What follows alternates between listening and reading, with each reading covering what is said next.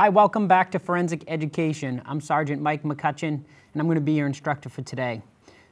For the last 2 years, I've made these videos, and I've showed you how to lift fingerprints off of all kinds of surfaces, textured surfaces, blood fingerprints, using chemicals, magnetic powders, different sprays, small particle reagent, all that kind of stuff. But what I failed to do is show you just the basic fingerprint processing using a fingerprint brush and your powder. So that's what we're going to do today. I'm going to just show you how to use these two things without doing a fuming chamber, without using a fuming wand or anything like that. And so the two things that you need, of course, you need a high quality powder. I'm going to use black today. And you need a high quality brush. This brush is from Lynn Peavy. I find it has less friction when I'm dusting. It's a fantastic brush. So these are the two products that I'm going to use today. And then I'm going to show you how to lift them. And I'm going to use a Hinge Lifter, and I'm also going to use some clear lifting tape. It's very basic, but it'll show you how you can lift a fingerprint and get the best results and show all those grooves and ridges on your fingers. Wonderful, wonderful. So here we go. Let's get started. So the first thing I'm going to do is I'm going to put my gloves on. Now remember the rule of fingerprinting. If your partner doesn't put gloves on and he touches his face and he has fingerprint powder on his face, you don't say anything. You let him wear that all day. That's the first rule. Okay, so now I've got my gloves on. One of the major problems that we have with fingerprinting is people using too much powder. They're using too much powder. So this here, what's in the cover is probably enough to dust all of the items that I have on the table. I'm just using some easy tiles for demonstration purposes, but you do not need a lot of powder, especially if it's not a new brush. So this brush here I've had for quite some time. I'm just going to fan it out. So this brush I've had for some time, it already has some powder left on it, but we're just going to spin that lightly. And I'm actually going to go in the close-up to show you this.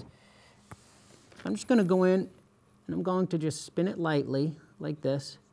And what I'm doing is I'm getting the sides of the brush to touch the powder. That's what I'm looking for. So I have my powder. Now I have my item.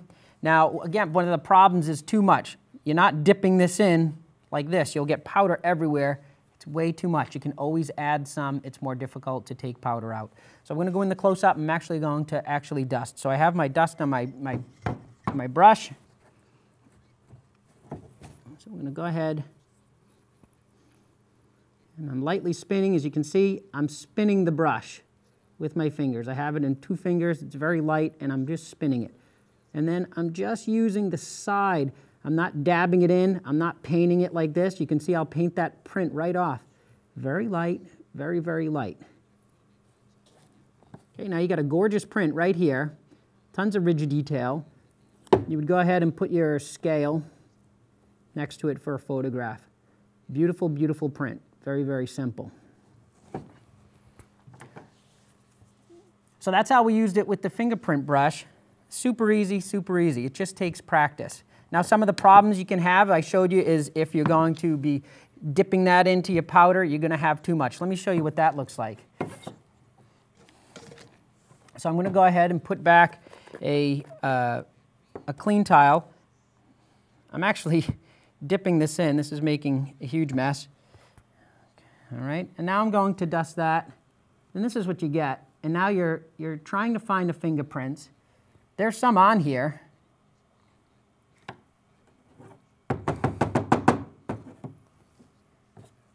There's one right here. There's one right here. But it's, now I'm sweeping it off to try to clean it up, but now I'm losing my print. Too much is the worst thing you can do. Okay, so that's one of the problems we have. So let's go back to our fantastic print. Now the first thing we want to do before we lift is we want to photograph this. We want to photograph it. If you're on patrol and you only have a point and shoot camera, I would suggest that you turn off the flash and use your flashlight as the light to get it from 45 degrees to light up that fingerprint if you're using your point and shoot. If you have a nice DSLR camera, you're going to want to use an aperture that's smaller. Usually we shoot a crime scene in like f11 or so. Well, this, I would say bump that up. Bump it up to f22 if you can. And the reason why is because we shake.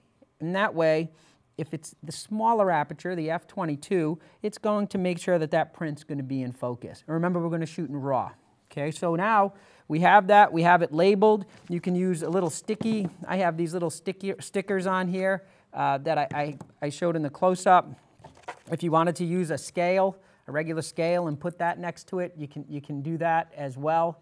That's fine. Not an issue there. Okay, so we're going to go ahead and lift this print. I'm going to actually dust a few of them so that way I can lift it with a, I'm going to go ahead and lift that with a Hinge Lifter, and then I'm going to also lift that, and there's probably plenty on this brush, and then I'm going to lift it with some tape and show you the difference. Okay, so here I have my print. I have my big mess over here in the close-up. I'm going to put that right here. And now the first thing I'm going to do, I'm going to change my gloves because these are filthy from using too much dust the first time. All right, so let's get these on.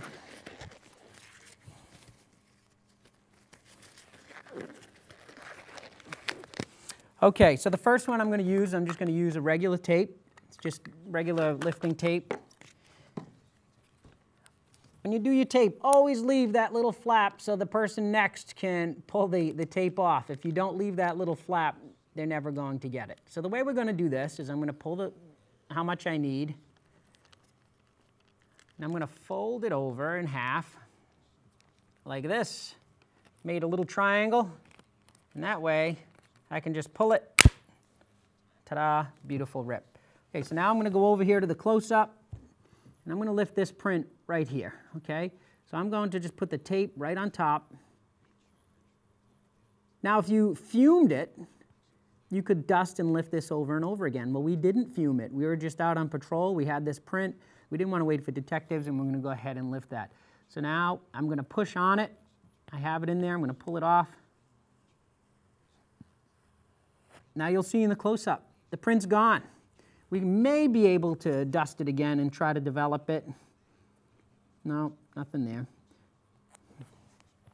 So now I have my print, and I'm ill-prepared. I didn't take out my backing cards. Normally you would have this ready. So now I have my backing card. I'm going to go back in to the close-up. And then I'm going to take my lifted print, and I'm just going to push it on my backing card. Ta-da, beautiful. So now here you have your print on the back side, and again, I used so much powder here to show you using too much powder, it's making a mess.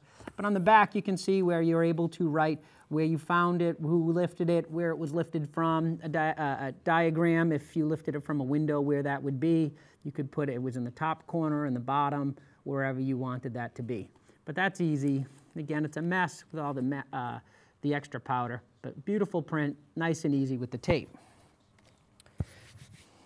Now, when I first started, I never used tape. I always used a Hinge Lifter. And a Hinge Lifter is going to work just like the tape, just what it says. It's got a little hinge, and then this side is sticky, and this side is clear. They have different colors or whatnot, and I'm going to go in for the close-up to show you how to do this properly, because if you get this technique down, it works beautiful every time. Let me show you. So I'm going to put a white one here so that we can really see my hands. So here is the peel on here. So I'm going to peel this off. And now, this part here is the sticky part. That's sticky. Okay, that's the sticky part. Now what we want to do is we want to go ahead and push that. I keep my pointer finger free, put it on the back, so now I can go right over the print and push right down with my pointer finger. So I'm actually holding this with my ring finger and my thumb. So then I can push it down with my pointing finger. Now I can lift that up. Again, that print's going to be gone because I didn't fume that. Actually, I'll stay in the close-up to show you. Now I'm going to just fold this over. This side doesn't have any sticky. This is just glass, so you want to make sure, and that's why you hold it like this, because you don't want this part to touch the dirty. So you're going to keep that up. Now we're going to flip it. I like to go from the corner to try to keep any air bubbles out. Oh, gorgeous. Look at that. Beautiful.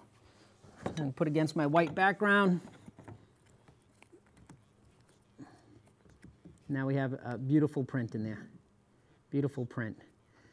Now some of these may not be coming out as clear as I had wanted, only because I used all that extra powder. I got it all over my hands, I got it all over the table. I can't stress that enough. You do not use too much powder. It is absolutely a disaster, and it's incredibly difficult to clean up. Just a little bit.